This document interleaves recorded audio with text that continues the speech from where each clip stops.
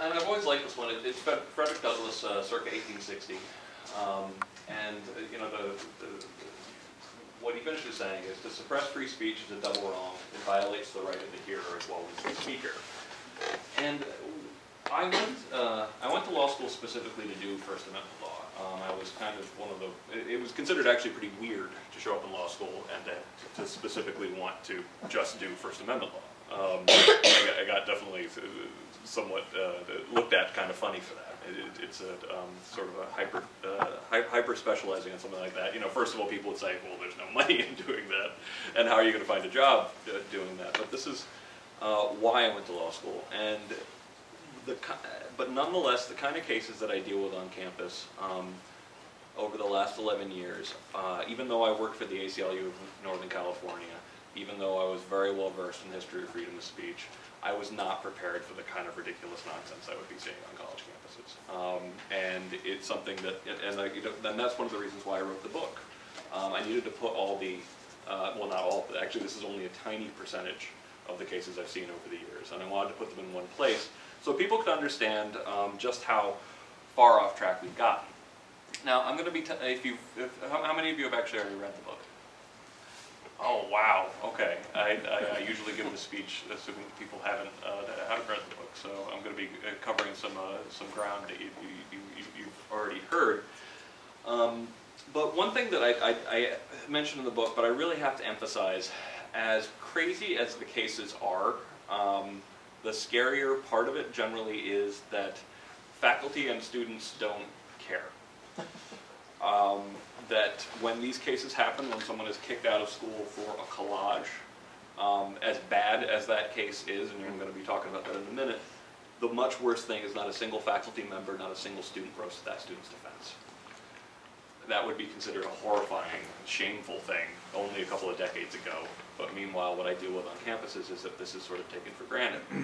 And also, you know, as a student of the history of freedom of speech, the real and the philosophy behind it, I'm always amazed at the sort of thin understanding that I think is given to the entire wonderful anarchical system of freedom of speech that kind of arose out of the other great anarchical systems of the Enlightenment period.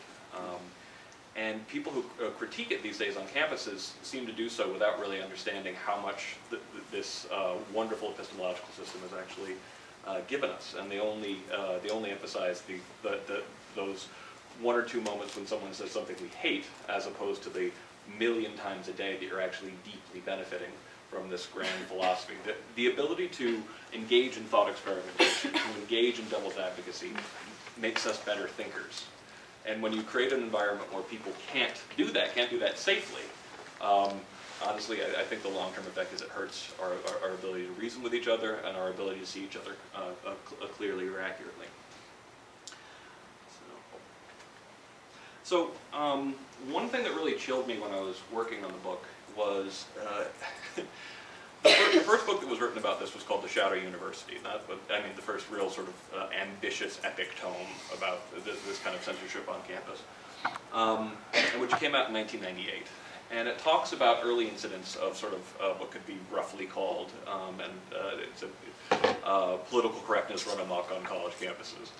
But one thing that you guys have to understand, particularly your generation needs to understand, is that when speech codes first started appearing on college campuses, Rush Limbaugh and Gary Trudeau, the Washington Times and the New York Times all agreed that these things were a scandal, that they had no place on college campuses. Meanwhile, there are more speech codes on college campuses than there ever were in the 80s and 90s. But again, we've gotten used to them and nobody seems to care. I think that this is part and parcel, though, of part of the problem with the culture wars, because one thing that I find endlessly frustrating, too, is that when people are concerned about some of these issues, they seem to oftentimes only care if it's happening to someone who reflects their existing politics. It's a symptom of the culture war that I've seen this take place, where people go, yes, but how does this affect me? Instead of thinking about how is this affecting everybody. And so I wanted to set out and make the argument that the possibility of getting in trouble on campus is affecting the way we talk to each other. And I refer to this study in the book, but I wanted you guys to see it see the graph for yourself. And this is a study by the American Association of Colleges and Universities. They asked 24,000 students this milquetoast question: is it safe to hold unpopular positions on college campuses? That's the kind of question you ask to be a whitewash. That's the question that you go to your 24,000 students and you're like, of course it's safe to hold unpopular points of view on campus. If you wanted a real answer to that, you'd say, do you feel totally safe expressing, making any argument? Just asking if it's safe to hold, you should expect to have 100% strongly agree. Of course it's safe to hold if I don't tell anybody what my opinions are, because it should be literally true. Nonetheless, even attempting this whitewashy question, only 40% of freshmen strongly agreed with the statement that it's safe to hold unpopular points of view on campus. Only 40%. And if you sort of think it might kind of be okay to hold popular positions on campus, that means you don't. But look at the trajectory. From freshman year to senior year, it goes from 40% to 30%.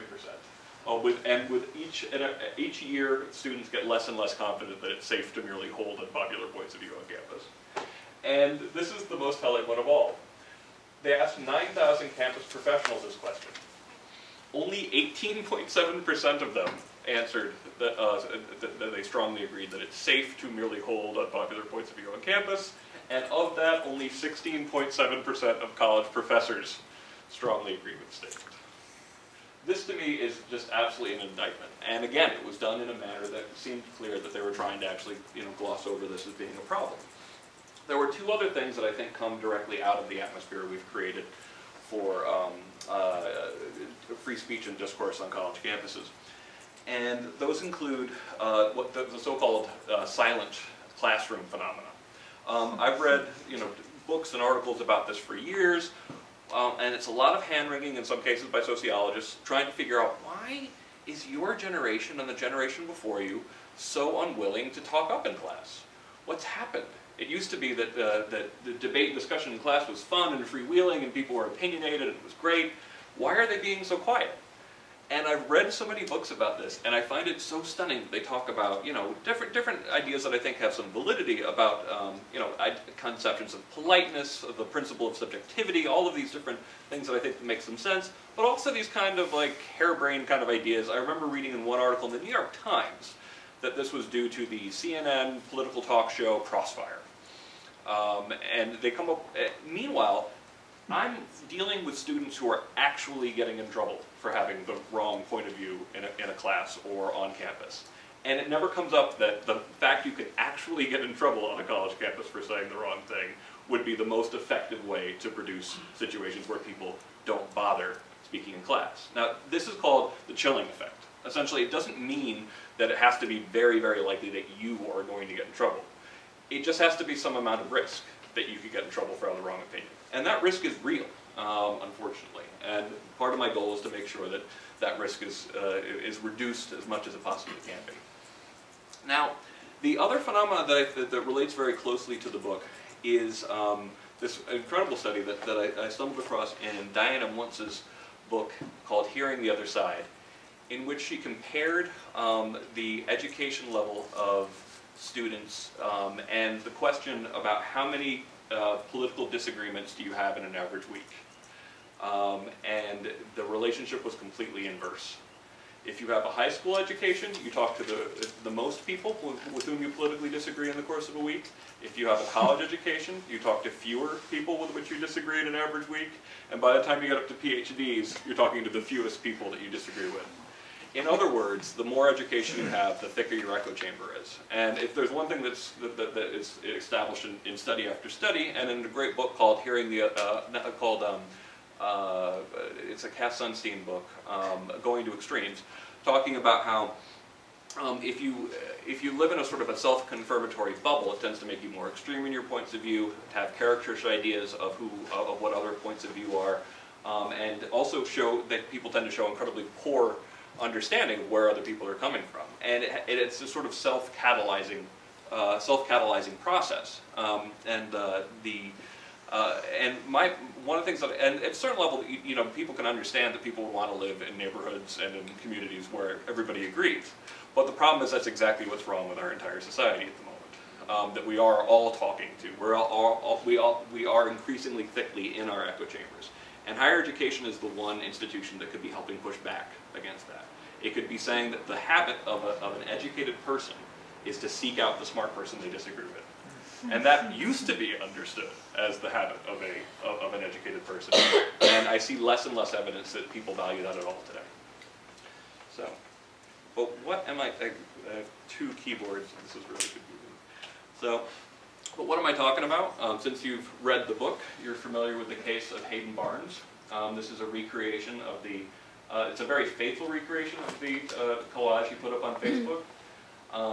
This is a student, Shambhala Buddhist, believer in non-aggression, decorated EMT, environmentalist. He was critical of President Ronald Zachariy's decision to start up a parking garage complex.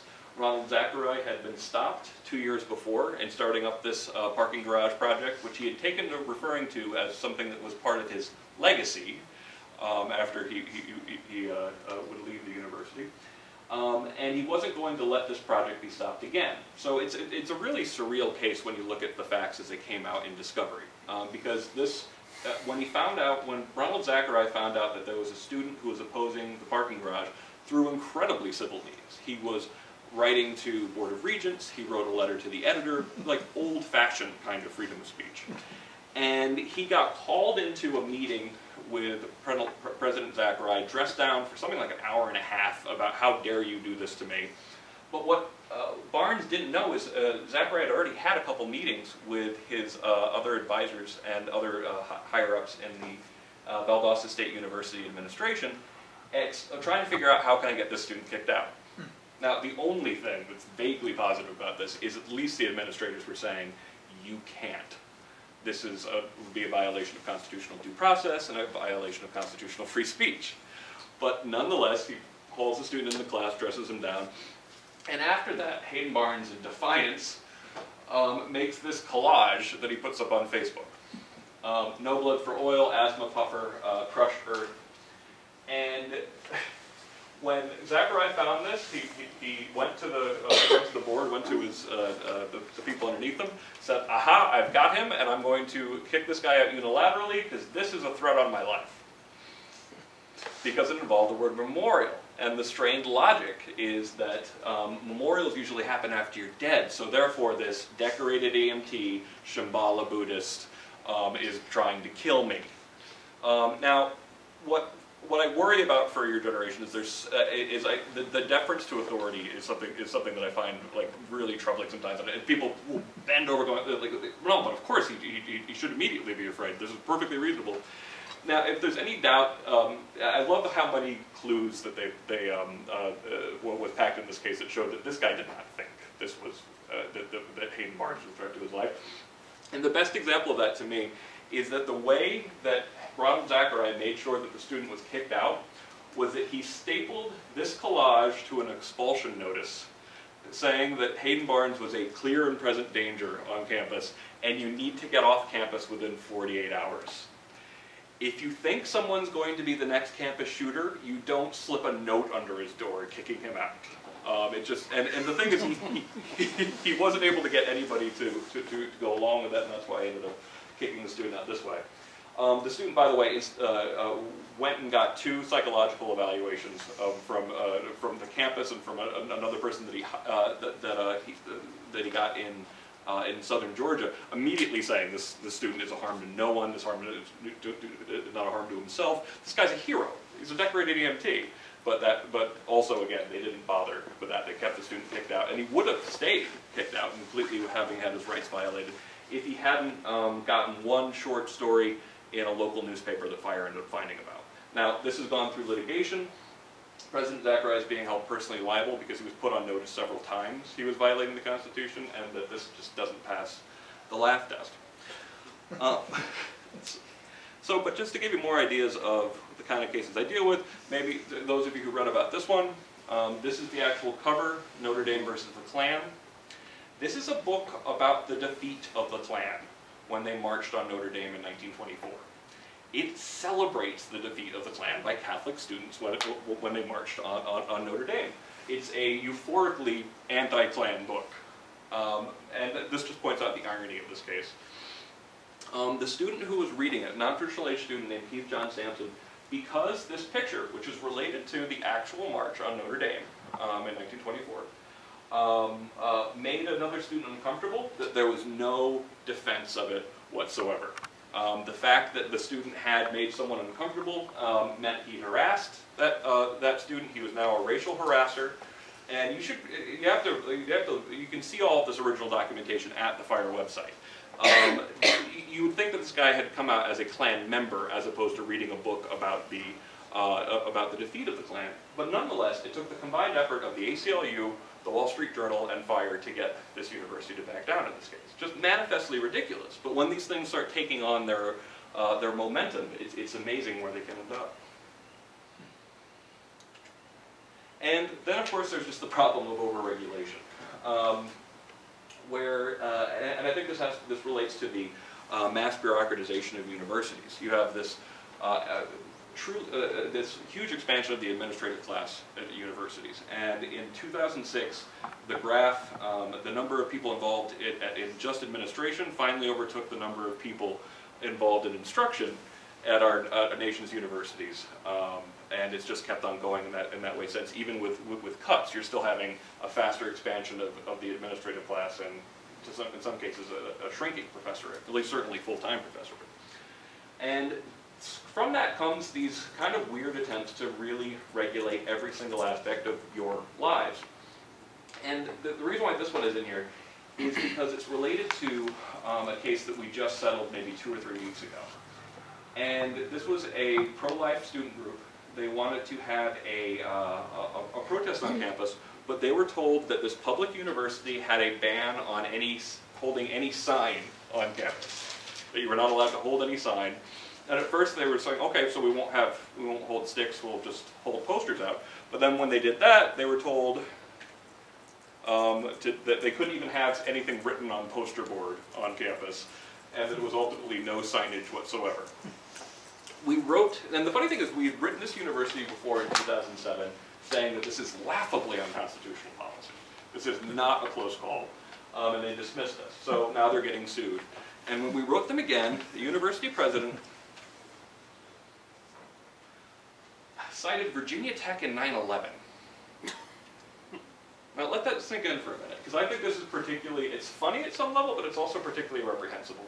The speed with which, and how many different situations I've seen where university administrators and presidents have dismissed, have used as excuses to go after incredibly tame speech. The fact that they believe that if you invoke Virginia Tech or 9/11, you're able to get basically whatever you want. And to me, this is despicable. You should not so lightly be invoking such serious offenses.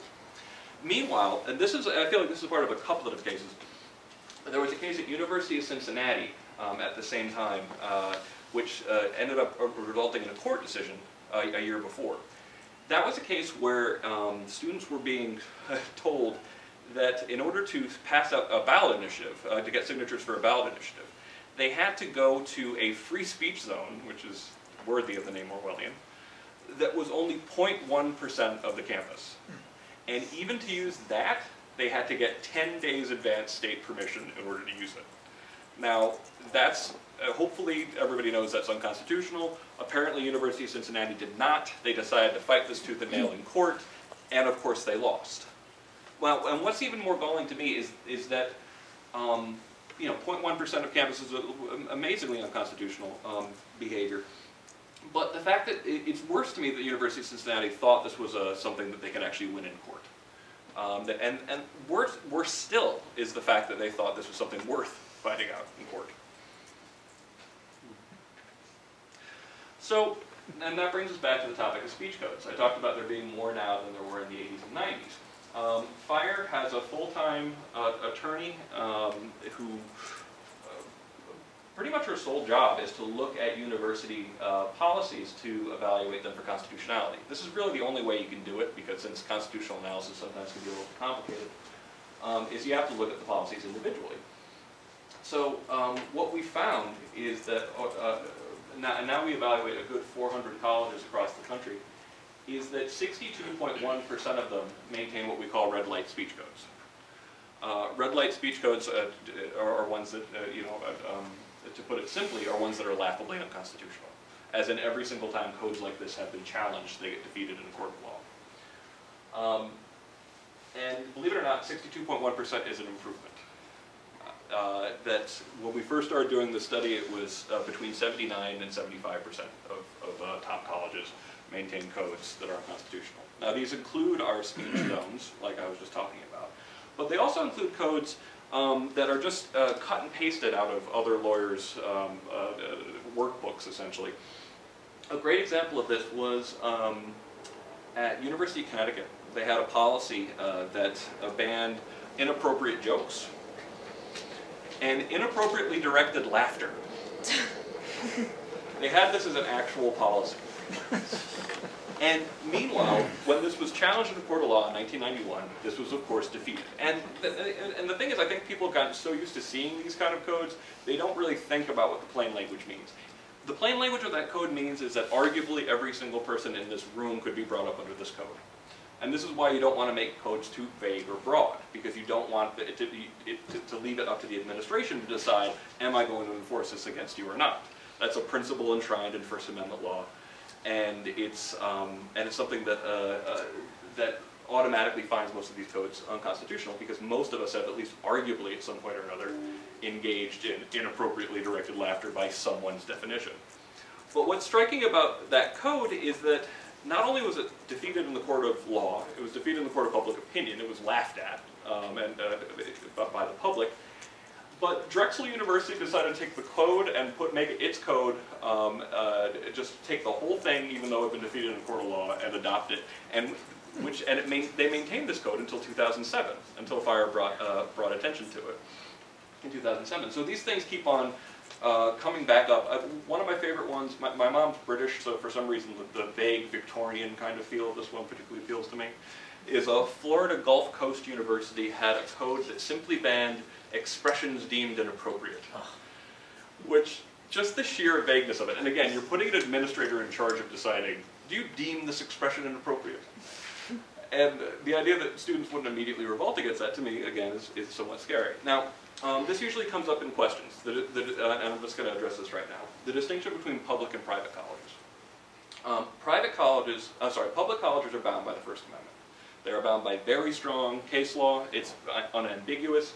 The Supreme Court has been very strong on the free speech rights of college students and professors, arguably since the 1950s, the late 1950s, with a little bit of an ugly edge in the first part of the 50s, but from their progress. And since 1989, there have been over a dozen challenges to campus speech codes. Every single one of them has been successful. Every single one of these codes, when they are challenged, every single one has been found unconstitutional. Yet, again, 62.1% of colleges maintain them. Private colleges have freedom of association, and they're not directly bound by the First Amendment. That means that if you want to have a private college that is more restrictive than the rest of the public colleges down the street, and you tell people in advance when they come, listen, this is a really restrictive college. Know what you're getting into when you come here. You actually do have the right to set up that private college. What you don't have the right to do is to promise students one thing when they're coming in and deliver another. So the Yales and the Harvards and the Welsleys promise free speech and academic freedom in glowing language. And FIRE's position is you have to deliver on those promises. And those are legally enforceable to a certain degree, depending on what state you're in. But at the same time, our argument is primarily that that these are policies, these promises allow you to get the best students, the best faculty members, and get to, in some cases, billions of dollars in donations. You have a moral obligation to live up to those promises of free speech, even on private campuses. But I wanted to, since I'm up here, I wanted to pick on Harvard a little bit. And just talk about some of the goofier cases we've had at Harvard. This is a case involving when at Harvard Business School, the computer system crashed in the middle of interview week. I don't know about you, if you guys know business school students, but this basically meant that Harvard Business School students were at a competitive disadvantage against Wharton and Stanford Business School in their interviews. And if that happened at Stanford, I think they would have burned the freaking building down. These are not shy people. But the most, this is the most ferocious protest the students made of this disaster for them on campus, and it's a cartoon in the business school magazine that has pop-up windows giving all the excuses they got, and politely, carefully in the corner, it says incompetent morons. That's the absolute meanest thing that they did in response to the fact that Harvard Business School nearly incompetently harmed their careers. And the student in this case, the editor of the student newspaper, not the one who made this cartoon, was hauled into the dean's office and told that he would be held responsible for anything that was offensive to the administration again. So he understandably quit because he couldn't promise to actually be a journalist and not say anything that could offend the administration. And amazingly, when we wrote to the university, when we wrote to Harvard Business School, they stuck by this for at least a month. Saying that it's like this was insulting to our staff, and therefore we have every right to stop it. And what's so convenient about this, and one of the reasons why free speech makes such sense, is that having a blanket rule, it prevents people from coming up, and people are so good at doing this, coming up with these rationalizations that allow them to get things their own way. Now, the dean was saying, well, this was insulting to our computer staff. It's like, yes, and also it was insulting to you. Your administration blew it, you don't want people to know about this, and it's very convenient that you're coming up with a justification to keep the student newspaper from criticizing you. People are incredibly skillful at coming up with justifications to punish the people who they disagree with or who criticize them. And it was only after we took this case public that the university backed down and said, wait a second, we're going to allow the student newspaper to criticize Harvard Business School. Fast forward to just a couple of years ago, and for whatever reason, and this one I just find incredibly funny, we have free speech controversies that come out of the Yale-Harvard football game. I didn't even know they had football teams until I saw it on The Simpsons. And this year, they went with, I think it was 2 years ago, they went with a how to be successful at Harvard. This was Yale students came up with this. And keep in mind, they make fun of each other mercilessly with these t-shirts and in different ways, and they've done so for as long as there's been a game. And how to be successful at Harvard, drop out. And it is liked, it's a Facebook like, Bill Gates, Mark Zuckerberg, Matt Damon, and 63 others. Famous Harvard dropouts who did better for dropping out of Harvard. It's actually witty. And this shows how sort of bureaucracies can take on a life of their own and actually work together even across rivalries. The Yale General Counsel intervened, said you cannot have this t-shirt without getting the permission of Harvard. Now, hopefully I don't need to explain to you that that's, forgive my expression, bullshit. You don't need the permission of the person you're going to make fun of. Can I make fun of you? Can I make fun of your hallowed institution? And making it even worse is when the students dutifully, and I think they should have never complied with this, but they did. They actually went to the Harvard General Counsel's office and were told that they could not use the names Matt Damon, Mark Zuckerberg, and Bill Gates on their t-shirts, which is incredible because it's more or less Harvard making a claim that they own those names, which would be interesting for Matt Damon, Mark Zuckerberg, and Bill Gates to know that. So they ended up having a shirt like this, but they ended up having to censor the t-shirt. And to me, it's just an interesting example of sort of how mindless some of this censorship can become. Now, what does this lead to? Now, people are probably going, oh my God, swastikas, what's going on? Now, I'll explain. That's Sarah Palin as Hitler, that's George Bush as Hitler, and that's Barack Obama as Hitler. Everybody gets to be. And basically, and it's something that I see is, as I feel like what we should be expecting right now as a country is that if higher education makes you a better, deeper thinker and a better arguer, we should, by all accounts, be living in a golden age of American discourse.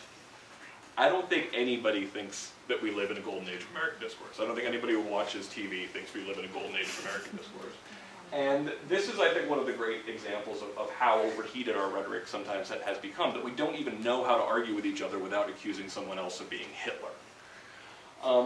Jon Stewart did a great piece on this about, and he talked about how people were lightly comparing each other to Hitler. And his argument was, and he said it's like, this is insulting to people who survived the Holocaust, this is insulting to the people who lived through World War II, and most of all, this is insulting to Hitler. He did not work that hard to be that evil to just be compared to anybody you mildly disagree with. So, and that's something that I always want to make people think about, is that we should really, it's not the question of whether or not things are, if our level of discourse is worse than it was in the 1980s, 1990s. In my life experience, actually, I think we are at a pretty low ebb of the way we argue with each other. But that actually we should be expecting things to be getting far, far better. And I think that there's lots of contributions to this. I think and again, I don't think it's just campuses that's making this so polarized. And I think there are lots of harms and lots of bad lessons.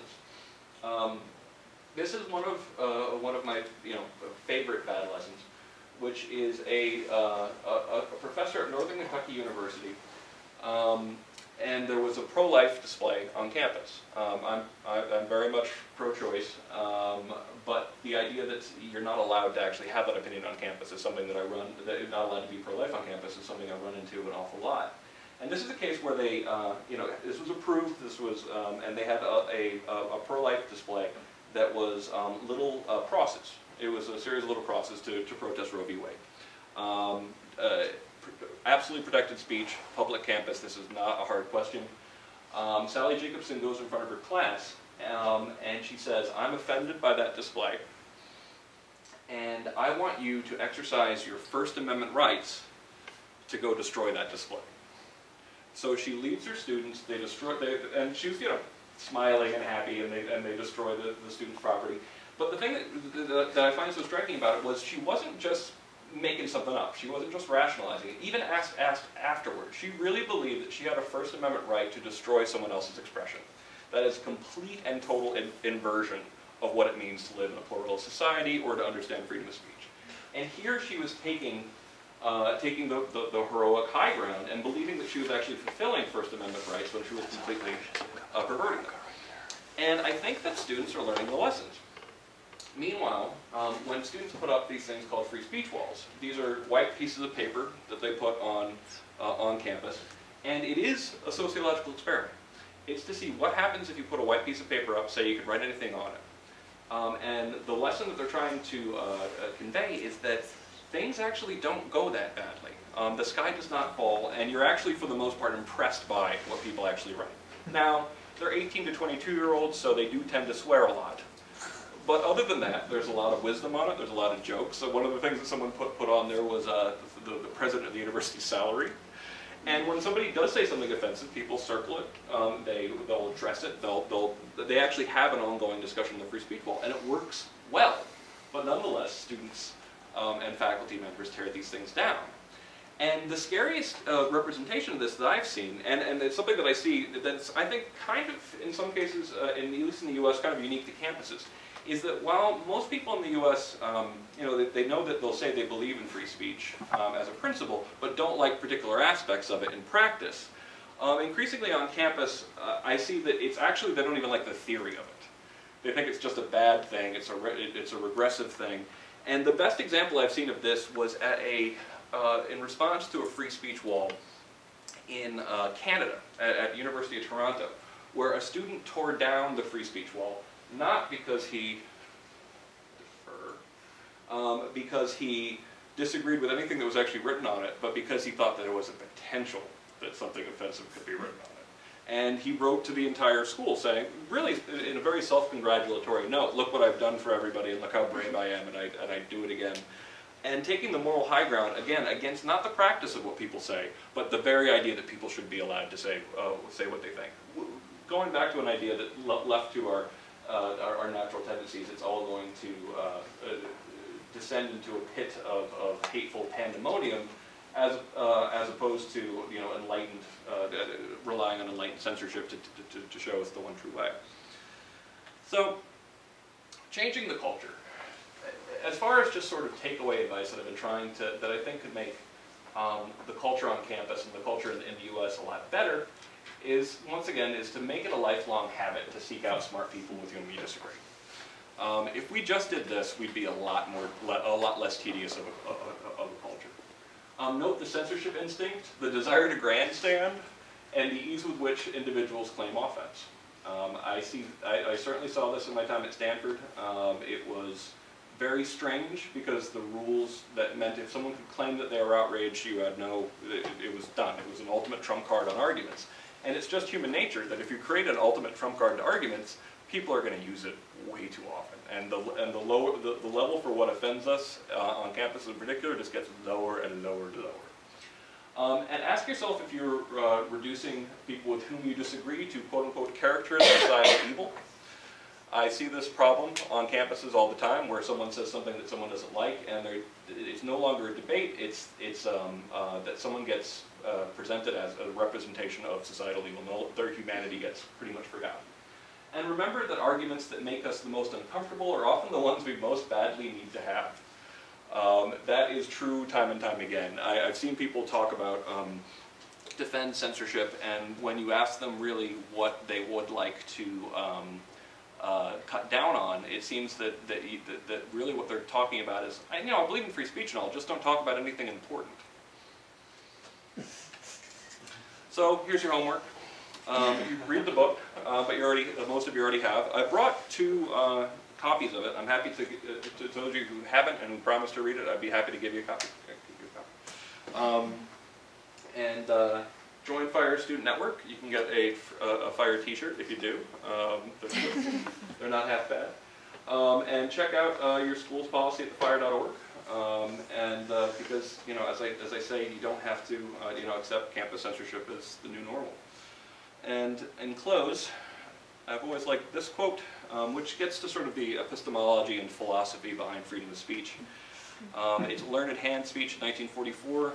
The spirit of liberty is a spirit which is not too sure that it is right. I know I'm not omniscient. I suspect none of you are either. And if that's the case, then you always have to recognize that wisdom can come from surprising places, from surprising provocations, and that you have to be open to the idea of this weird anarchical system and the wisdom and knowledge it can actually generate.